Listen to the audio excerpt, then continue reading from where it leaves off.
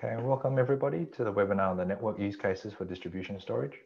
My name is Kelvin Say. I'm a research fellow at the Energy Transition Hub in the University of Melbourne, where I specialize in customer-sided DR market integration. But before we begin, please join me in acknowledging the traditional owners of the various lands from which we're joining this webinar and in paying my respects to the elders past, present, and emerging. So this webinar is being hosted by the Climate Energy College and the Energy Transition Hub, and it's the sixth in a series of 8 webinars on consumer-centric energy, which is sponsored by the Victorian Clean Technology Fund. This webinar is being recorded, and the recording will be made available on the Climate Energy College and the Energy Transition Hub websites by tomorrow.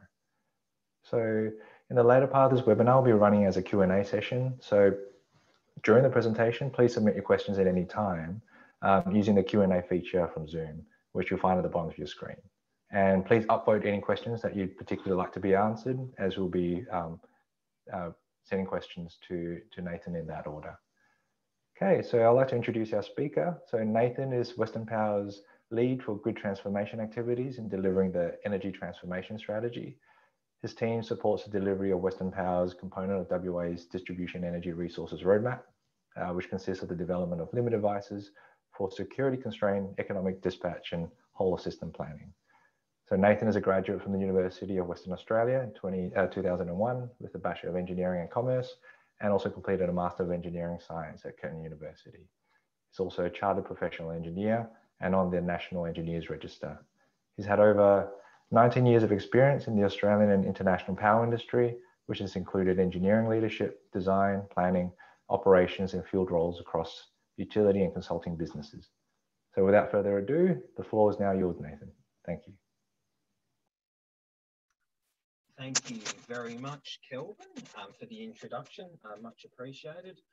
Just good morning or good afternoon to some of you in the Eastern States, and I hope you're keeping well in these challenging times. Okay, I'm very pleased to be able to talk through some of the network use cases for distribution and storage this morning. I'm going to be sharing a set of slides, but I will be turning my video off just while I'm presenting, so just bear with me for a moment.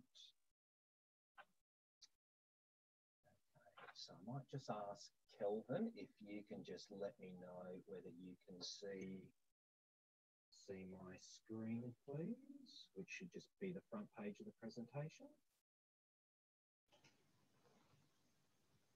Okay, still waiting for it. No problem. Okay, it started. Okay, I can see it now. Great. Thank you very much. Okay, so I suppose one of the things, what I'm hoping to try and give a bit of an overview today is just a bit of an overview about, firstly, who Western Power are, for those of you that don't know, what our grid transformation journey has been to date, touch on some of the changes that we're grappling with from an operational perspective, particularly in the face of high DR environment, given the nature of the Western Australian or the Southwest interconnected system. Bit of an overview on some of the trials that are hoping to try and articulate some of the network benefits, certainly in these use cases for distribution connected storage, and then also how that is playing into the next steps with respect to distribution storage. So just in terms of who Western Power are, so we are the transmission and distribution network service provider in the southwest of Western Australia. So we're probably in the fortunate position of actually being the transmission and distribution network operator, which allows us to optimize across transmission and distribution. So as distinct from the power generators and the main retailers. So just a little bit about Western Power. So we look after the region in the southwest of Western Australia. So that's the orange shaded area that's indicated on the right-hand side of this particular slide. So we've got about over 1.1 million connection points, which serves over 2 million customers. So of those 1.1 million customers, over 330,000 of 1.1 million connection points, over 330,000 have some form of solar PV installed, which in a very similar way to what's happening elsewhere in Australia is putting some challenges on not only the operating the network, but also the broader power system. of interest as well of those customers. We're seeing that there is an uptake of behind the meter batteries, but it is on the slower side. So certainly relative to the amount of solar PV, we've got over 2,000 behind the meter customer systems connected at the moment. Again, one of the unique characteristics of the Swiss is it is an isolated network, so we've got no interconnection. So in terms of what we're able to do with excess solar, it is isolated to what we're able to do with the current Swiss network. So probably one of the other unique characteristics of the network is that 52% of the medium voltage distribution overhead network, of which there's quite an appreciable amount of, serves less than 3% of the customers. So I'll touch on that, how that kind of fits into the broader strategy in my presentation. And probably the other important component is that we've got 13 community batteries that are currently installed and operating on the Swiss. Okay, so this is a conceptual slide of how we're looking to evolve our network. So recognizing that there is changing energy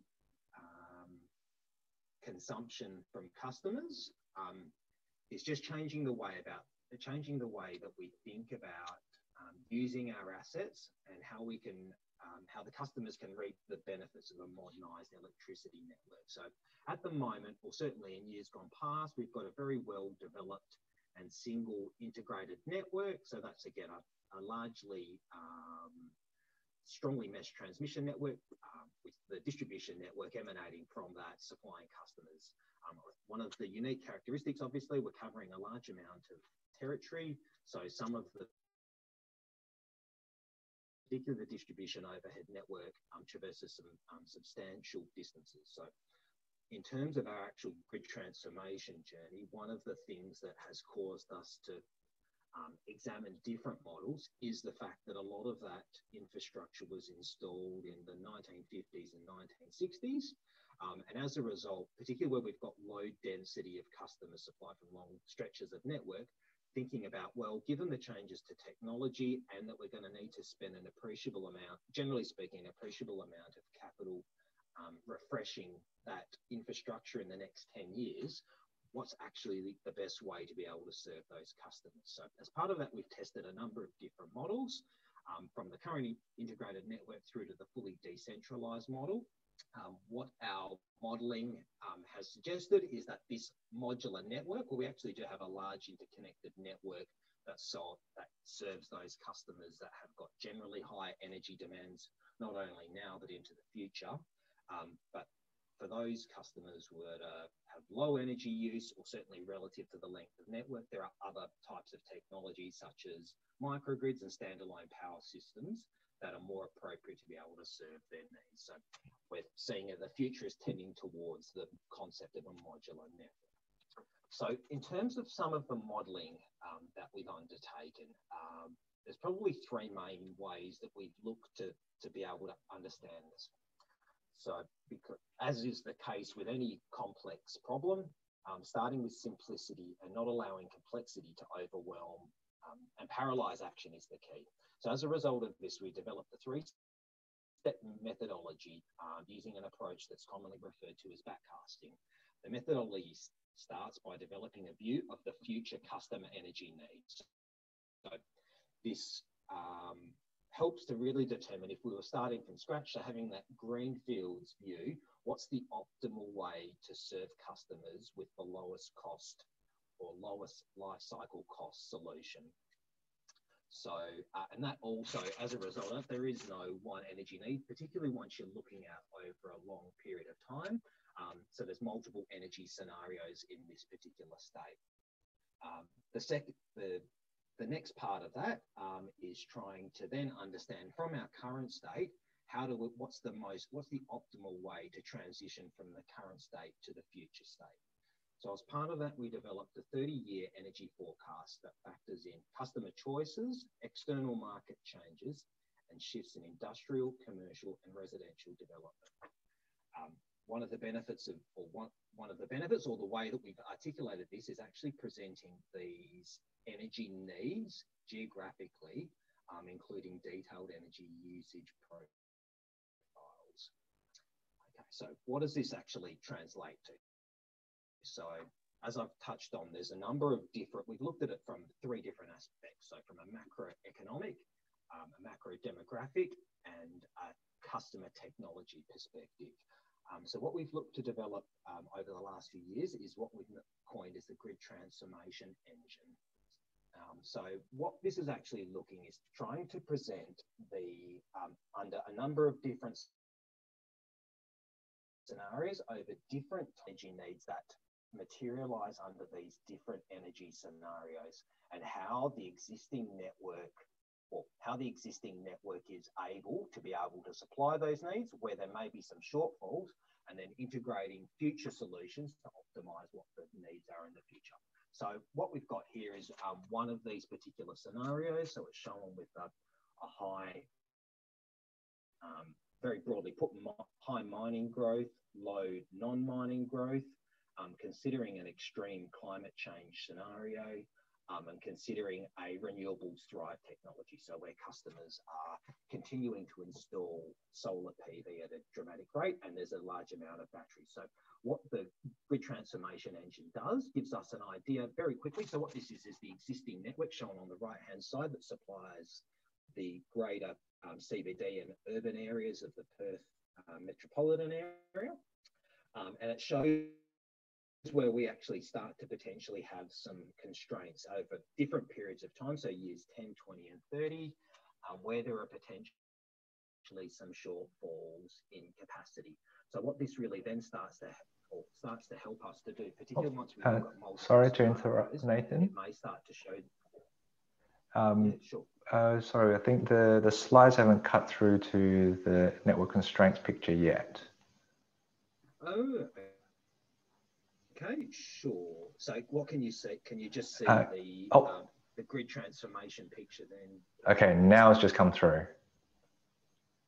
Okay, no problem. There we go. So please proceed.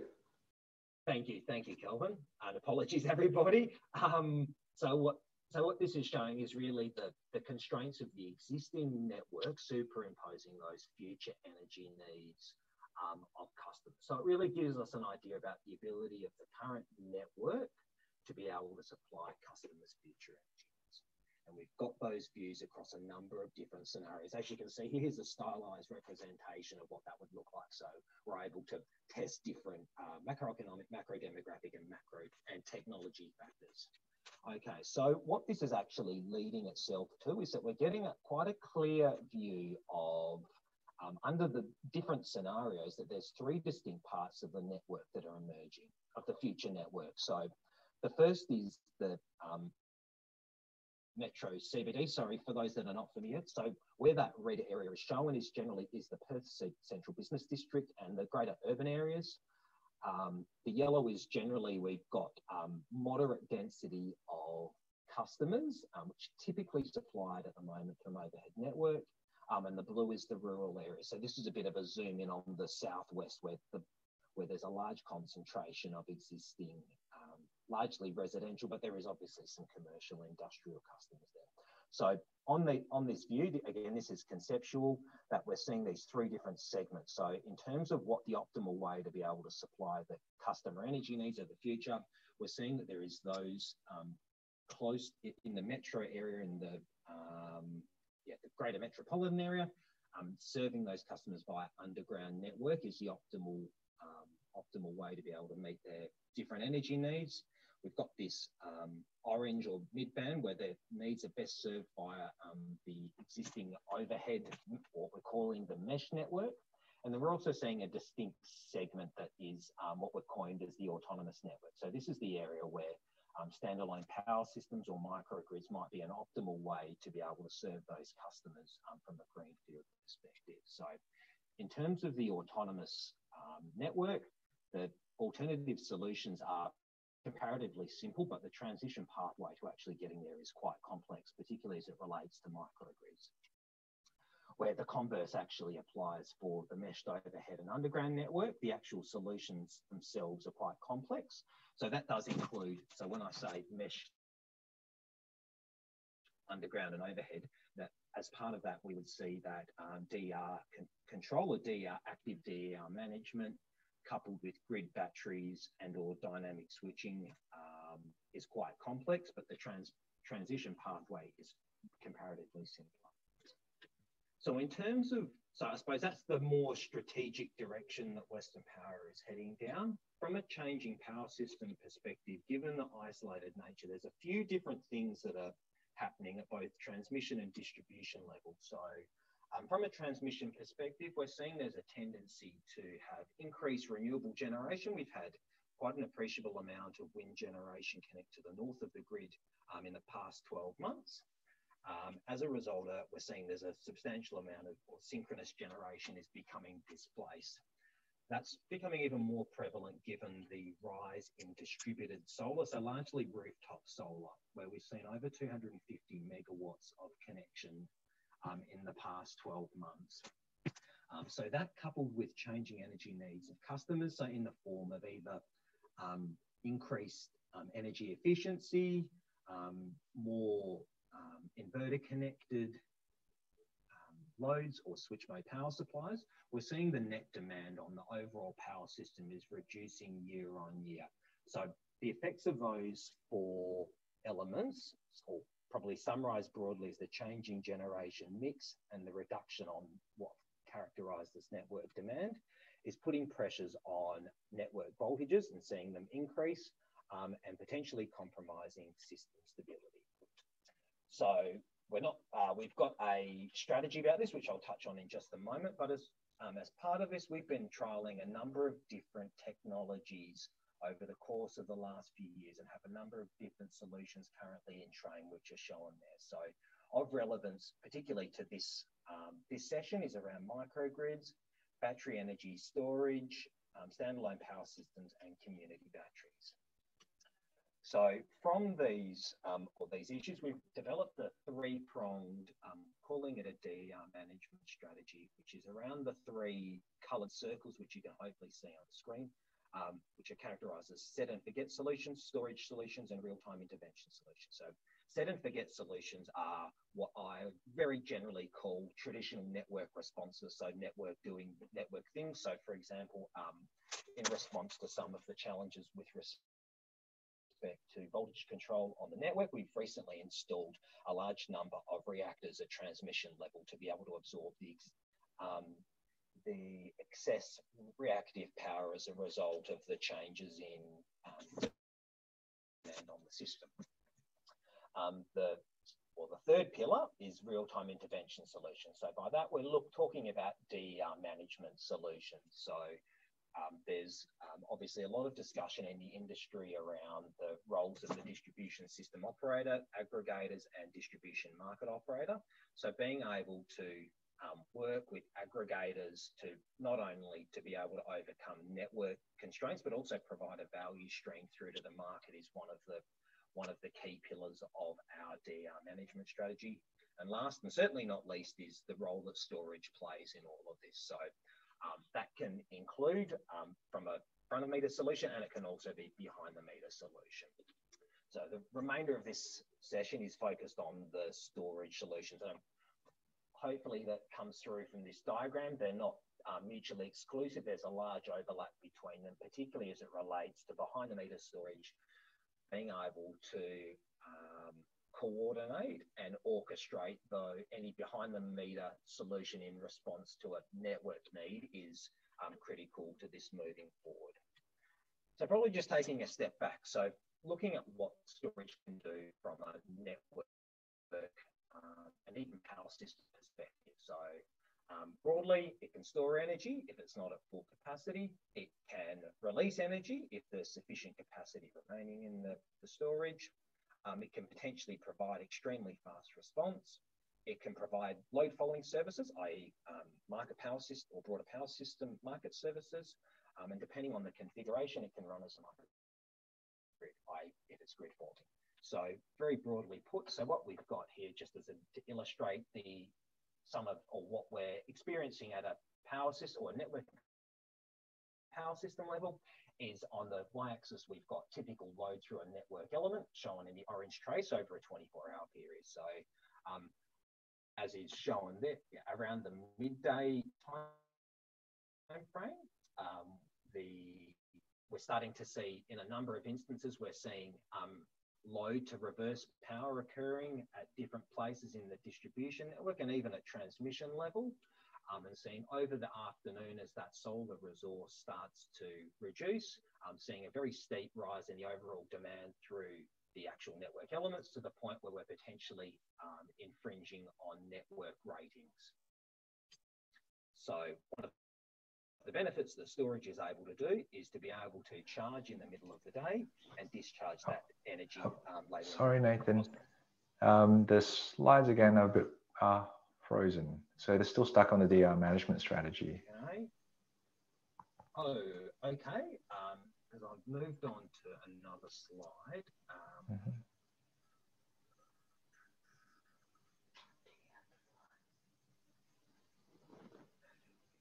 Okay. Has it changed at all? It has not. What I might do, I might stop sharing and then I'll reshare. Yep.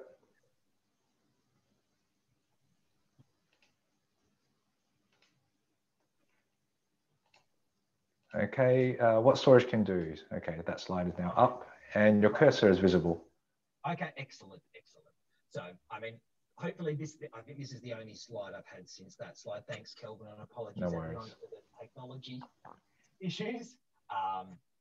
This is the only slide that I've shown since that other one. So probably in terms of some of the trials that we have undertaken. So there's been a number of them over the last few years. So the first is what we've coined as Power Bank Stage 1, which has been a joint project with Synergy, who are the retailer for non-contestable customers. So this is largely for residential, and they're also commercial and industrial customers as well.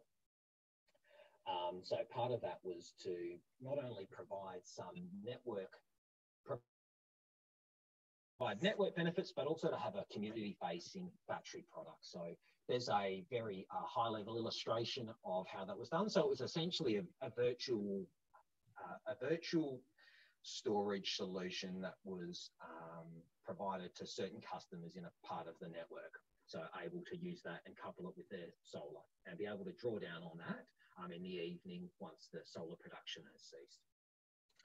So from a network perspective, what we were looking to try and do, certainly with the first community battery, was to overcome, so from the first community battery, constraints associated with distribution transformers. So these community storage batteries were connected to the low voltage network downstream of a distribution transformer. So when I say distribution transformer, it's that's coupling the medium voltage to the low voltage network.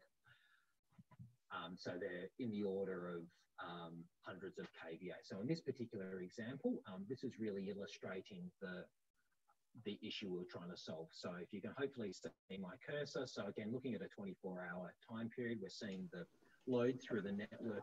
Unfortunately, we can't see your cursor, sorry. Okay. Okay. Okay. If this becomes an issue, if you're able to send the slides to me, then worst case, I can actually run them from this side of the fence. I think we've just got a East Coast, West Coast problem. Okay, no problem. Okay, apologies everybody, but I guess these hiccups are a bit hard to predict.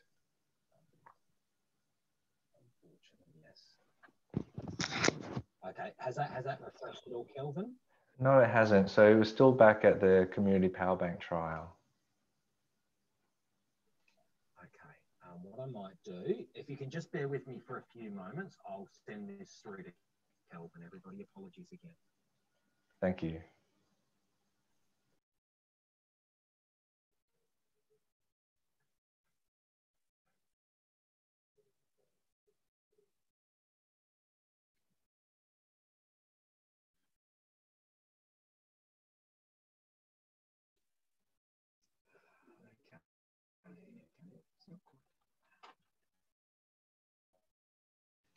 Okay, we now see storage solutions.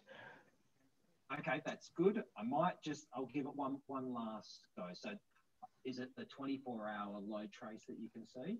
Yes, That's the one we can see. Okay, great. So all that this slide is looking to articulate, so if you follow the light green trace, as was shown on the previous slide, seeing some reverse power through this distribution transformer around midday. So again, where we've got high solar generation, through to having issues in the peak. So these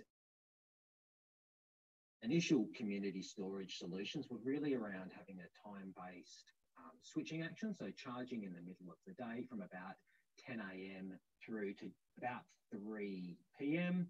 And then discharging for the evening peak. So the net effect of that was the darker blue line that you can see there. So again, the reverse power through the transformer is a bit of a proxy and for where we're having over voltage issues from a network perspective, through to the to the peak issues. So certainly being able to use the power banks has really demonstrated improving utilisation through the network elements and really helped to reduce the amount of demand on the transformer for the evening peak issues.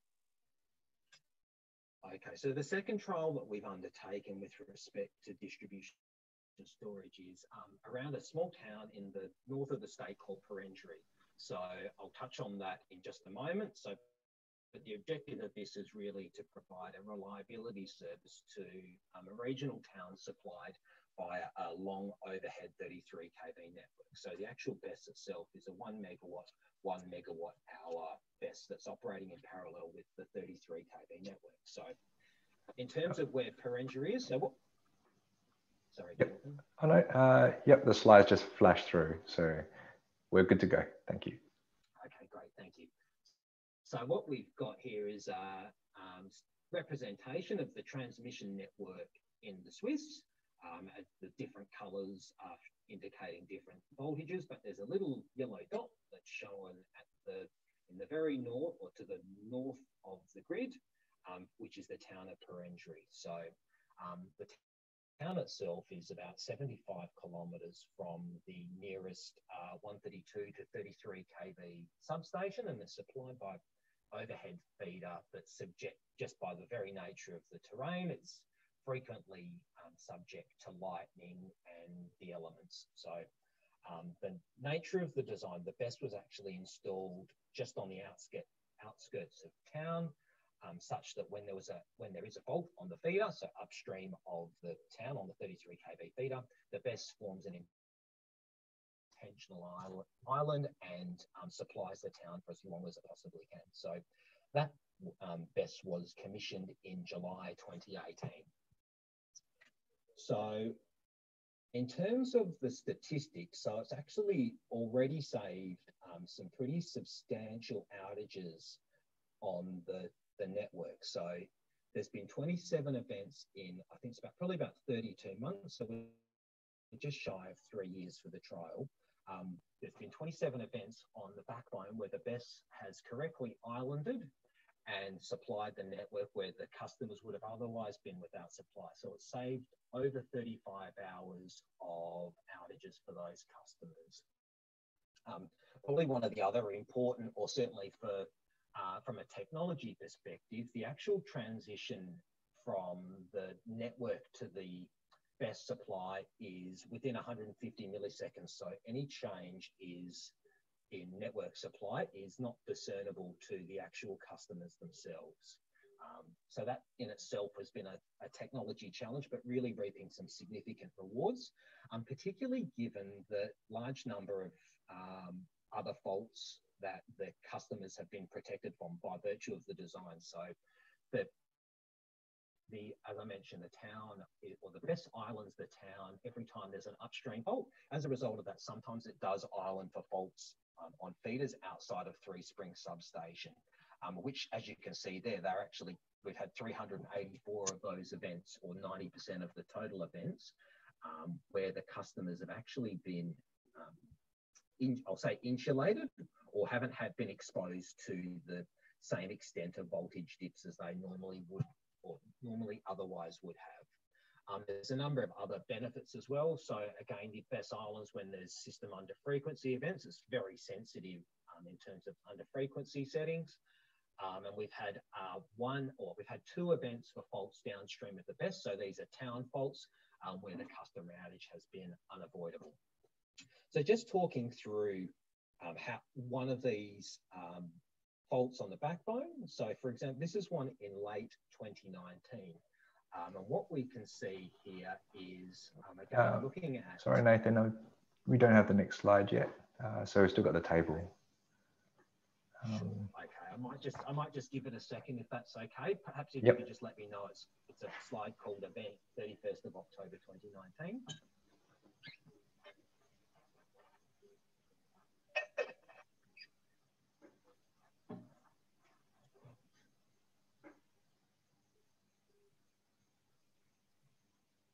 Okay, still waiting. That's okay. I'll try and talk to it in advance of it coming. If you could just give me a, just let me know when it does appear. So for this particular fault, we actually had a fault just after midnight upstream of the town. So has that come through? Sorry, Kelvin.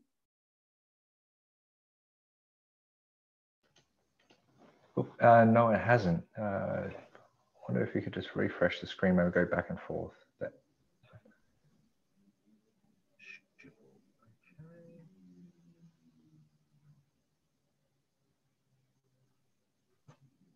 Nothing yet.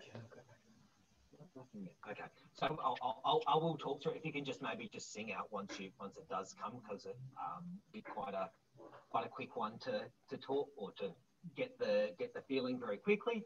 So we had a fault just after midnight, and the best supply kicked in and supplied the town for just over 5 hours. Again, this is probably quite a minor fault, so the crews were able to get out and to be able to restore supply quite quickly.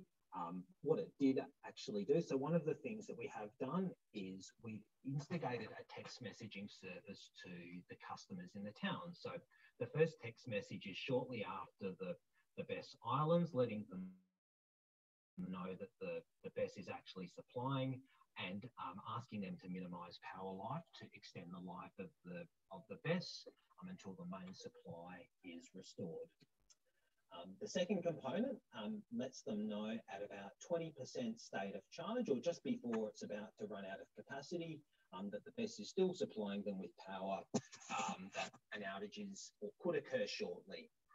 So that's the second text message, and the third text message is indicating when they're supplied by the mainline power again. So this particular event is quite a good one, outside of the fact that it happened in the early hours of the morning. So there's not really a lot that customers are able to do in terms of modifying their behaviour over these periods of time. But we have started to see that there is a general trend emerging with respect to reduced energy use, but it is something that we haven't really tried to emphasise too much. But in terms of, hopefully the statistics shown on the previous slide are really showing that has been a very positive experience for the customers of Perentry. So the next version of this is the Kalbarri microgrid, which is has a very similar objective. So Kalbarri is the northmost part of the grid. So that's the town of Kalbarri. It's a very tourist destination. It's supplied by 100 kilometre 33 kV overhead feeder from the nearest zone substation, which is Geraldton. So this is a substantially larger BESS, so it's 5 megawatts, 4.5 megawatt hours, which again is operating in parallel with the 33 kV network. One of the probably the different approaches associated with this one is integration of an existing wind farm out at Kalbarri into the overall microgrid. So it's really providing an enhanced level of sophistication over what is provided for Perentry. Again, outside of some residential solar in Perentry, ultimately there isn't much to be able to provide some additional support once the grid is operating in islanded mode. The integration of the wind farm into the Kalbarri microgrid is really hopefully going to show that we're able to sustain the microgrid for much longer, depending on what the characteristics are on the particular or time and day when there is a network outage. Okay, so just in terms of the next suite of trials, so is the next stages of the community battery project with Synergy. So again, as I mentioned earlier, there are 13 community batteries. So continuing to partner with Synergy to trial out to not only provide network benefits, but also to provide that customer-facing product with respect to a virtual storage product. So conscious of time, so probably just kind of taking it back to kind of where do we go from here. So hopefully many of you are aware that the state government has, or as Kelvin touched on earlier, we've got an energy transformation strategy that's currently well into implementation. And one of the key aspects of that is the distributed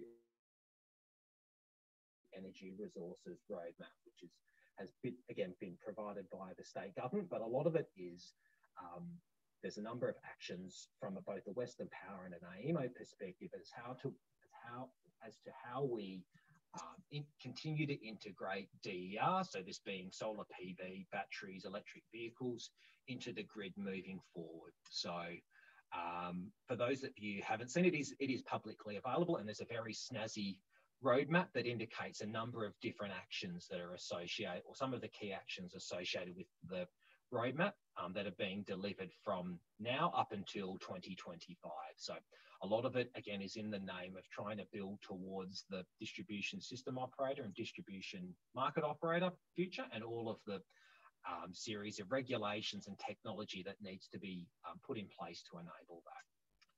So in terms of the roadmap itself, it consists of 4 key themes around technology integration, tariffs and investment signals, DER participation, and customer protection and engagement. So under these themes, there are different elements, one of which is hopefully very obvious, and I've highlighted on the screen if you can hopefully see it, is around distribution battery storage. So one of the first key actions associated with that, outside of the community storage trials that we've been undertaking with Synergy, is to produce a distribution storage opportunities information paper, which we did actually release publicly late last year. So one of the objectives of this was to outline the opportunities where Western Power is seeking to obtain storage services across the Swiss to meet emerging network needs. As part of this, we outlined some of the current and emerging issues on the Swiss, and outlining how storage could alleviate these issues and next steps for those storage opportunities. So really, this is probably I'll say the first step on a probably much larger pathway. So again, the storage information paper is really trying to articulate some of the benefits associated with storage. And again, I'll touch on that on some of the next slides. The next step following from that is actually releasing discrete opportunities to market via commercial process, and probably not necessarily focused around storage. This is around any particular network needs, in advance of the release of the first network opportunities map again, which is earmarked in the DER roadmap as being in place from October 2021, and the associated alternative option strategy. After that, it would be an ongoing assessment of any opportunities, so be it distribution, storage or other, as per the alternative option strategy, where we go through a commercial process. So as I touched on a little bit earlier, there's a number of things that storage could do. And again, from a reliability, or from a technology and reliability perspective, or considering those factors and what availability needs are, certainly this package of work is agnostic to whether that's actually provided by in front of the meter or behind the meter resources. So just a little bit on the why now. So again, there's a few dot points that are shown there. So why we've done it. So again, storage can maximize the utilization of the network, meaning that we're extracting optimal value from existing assets. It plays an important role in ensuring power system stability and security, particularly where we are seeing like the extremes at a system minimum to system peak over a very short period of time is concerned.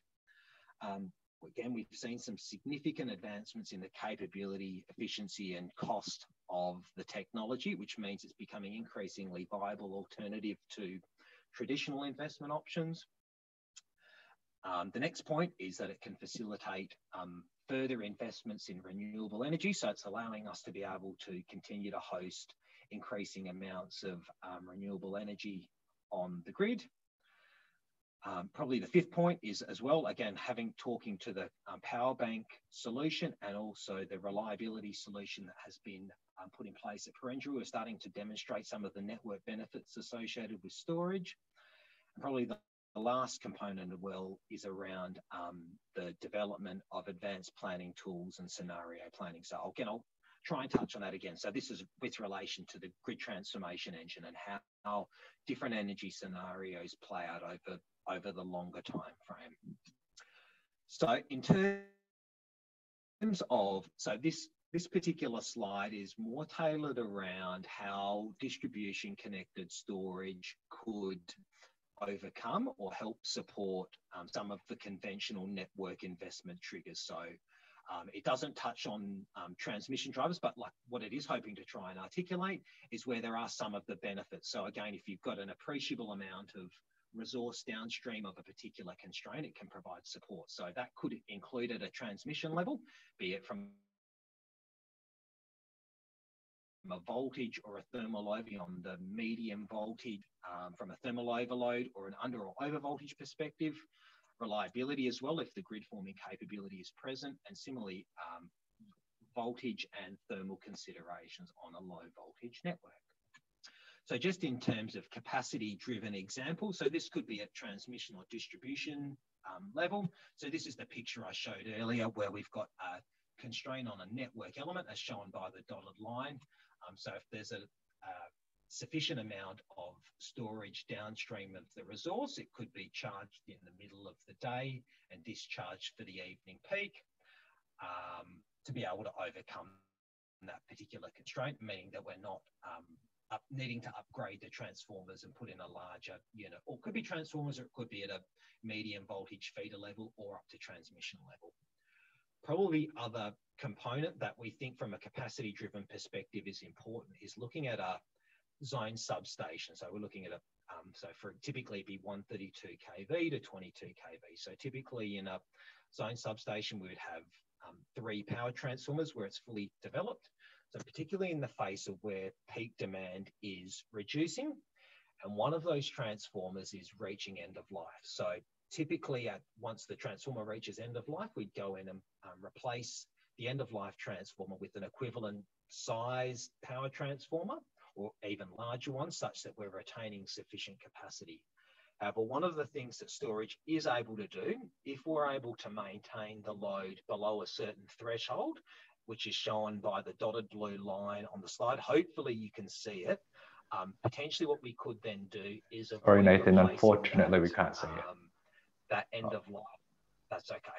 Yeah, but I'll let you continue. It is just presenting what I'm— yeah. Again, we'll be sharing the slides at the conclusion of the session as well. So I'm very happy to take questions afterwards.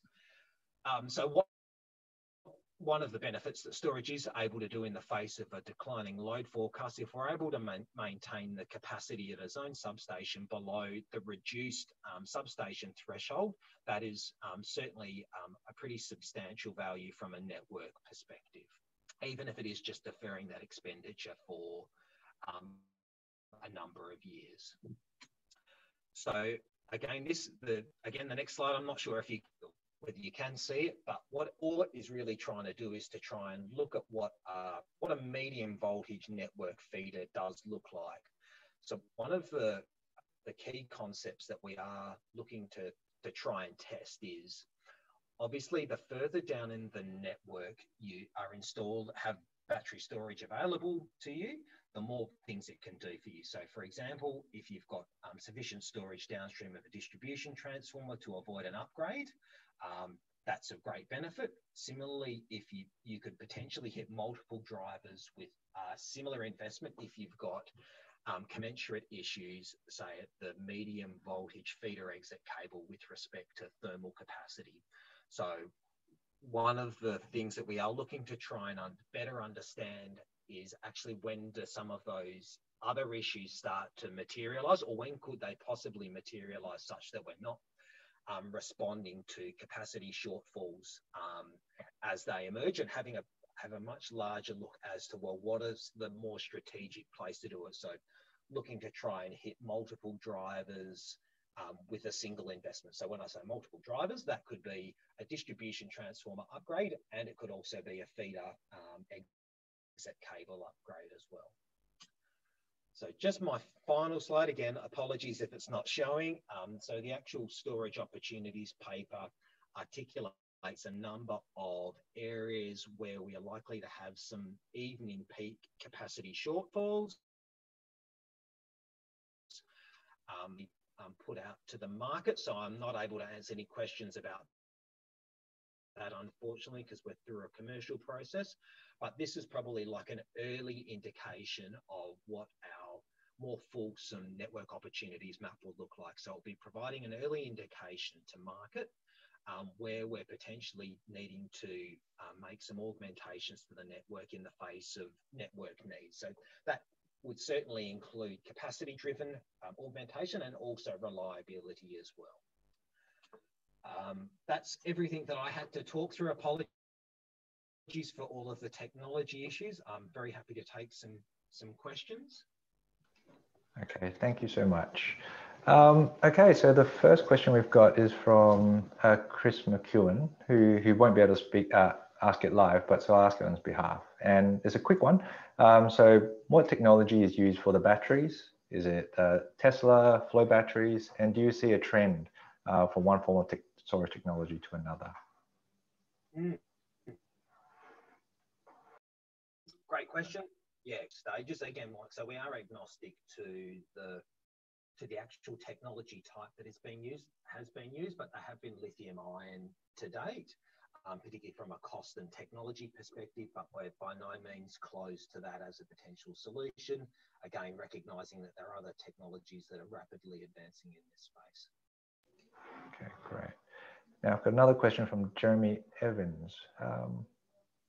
Would you like to, I'll see if we can let you ask it in person. If not, in the interest of, oh, here we go.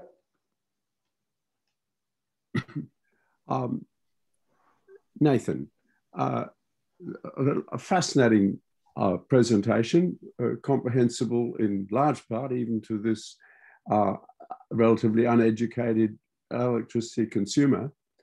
But I wonder, do you yet envisage, are you in a position yet to envisage either behind the meter or in front of the meter investment in storage as taking the lead, and for whatever reasons?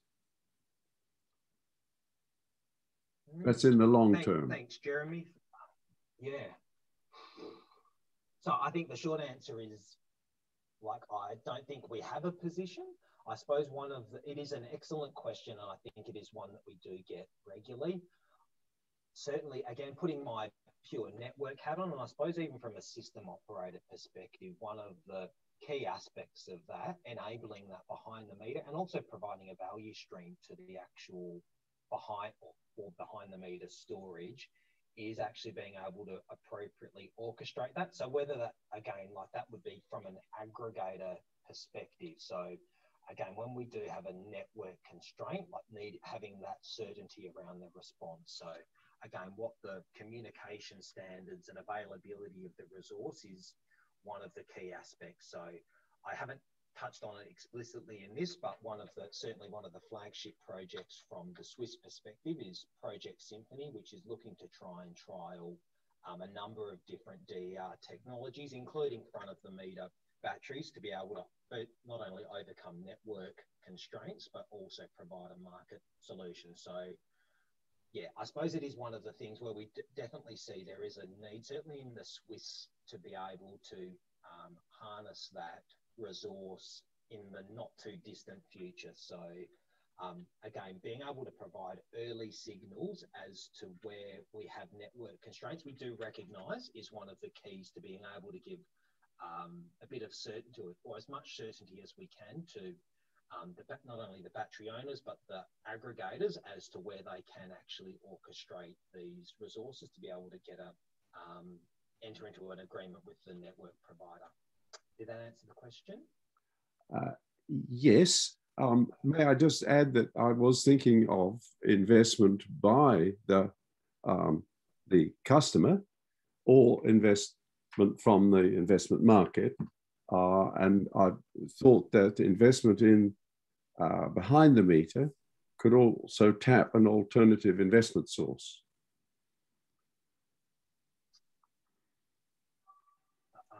That is true. Yeah, I suppose even in the current landscape, so the certainly from a West Australian perspective, that would be like the network provider would enter into an agreement with the aggregator to be able to provide that source, and then that would enable that value stream there.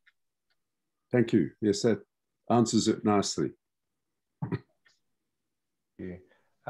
In the interest of time, I've got one question, and any other questions for anyone else? Is how have you been able to work with the economic regulator to justify these investments in trials, given that Western Power is a regulated monopoly?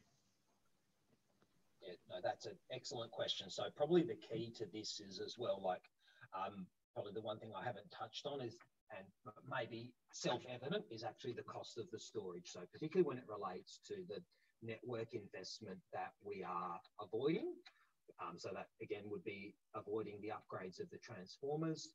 So the actual cost of the storage itself from a network perspective is, or the conventional solution is much cheaper than the storage off the bat.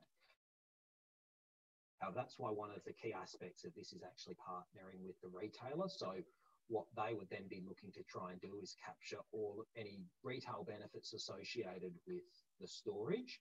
And then which the future extension of that would be provision of services into the wholesale market. So from a network service provider's perspective, it's quite clear that we are not able to provide that, which I think is a sensible position to be in. However, that would be provided by the retailer. So who is able to, again, capture that and provide for example, spinning reserve or load following services from the storage. So again, that comes back through to building out the distribution integration of those resources into the wholesale market, which again is looking to be done through the development of the distribution system operator and market operator functions. Okay, great. So we've got time for one more. If not, I guess based on the ACT community battery trials, they mentioned that they were running the battery, the accounting of power flows from the customer to the distribution battery was a virtual accounting process, and the battery itself operated independently. In the power bank trials, is that the case? Or do you actually track the power flows from the households into the power bank?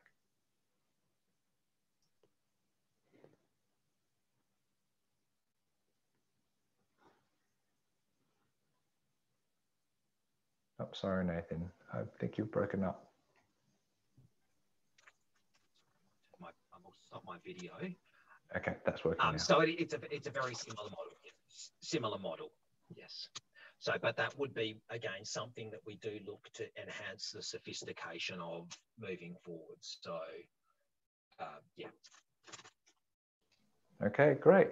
In that case, I'll begin to bring this webinar series to a close. So there will be 2 more webinars on the Victorian Clean Energy Fund webinar series. And the first will be Julia Susanto from AEMO WA on the operational impacts of DER on the WA Swiss network. And that will be run on the 21st of April. And we'll have another presentation from Sarah Russell-Smith from Amber Electric. And for those of you not familiar with, they're a retailer who's offering a wholesale electricity pass-through electricity price and via subscription model. So she'll be presenting on the development of, they've got a customer load shifting program, which they partner off with behind the meter batteries. And that will be running either on the 12th or the 13th of May. So we're still yet to lock in that date specifically. So for more details of these and other upcoming events, please visit the Climate Energy College and the Energy Transition websites. And I would like to thank all of you for attending. And thank you very much, Nathan, for your presentation. So this draws the webinar to the close. And thank you so much.